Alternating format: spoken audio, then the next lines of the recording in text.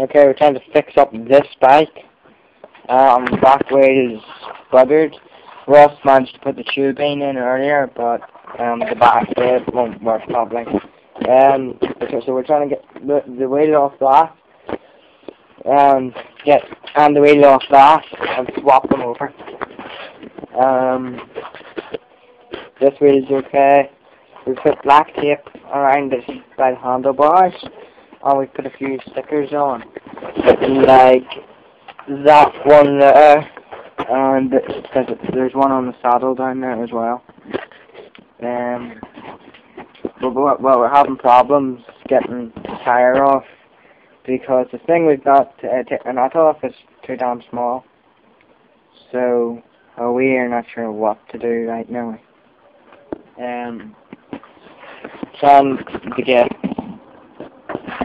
the brakes off that one as well and transfer it over. And we've got front wheel off from that as a spare, or in case the back wheel is just too big. We're having problems getting this back wheel off. The nut doesn't want to turn.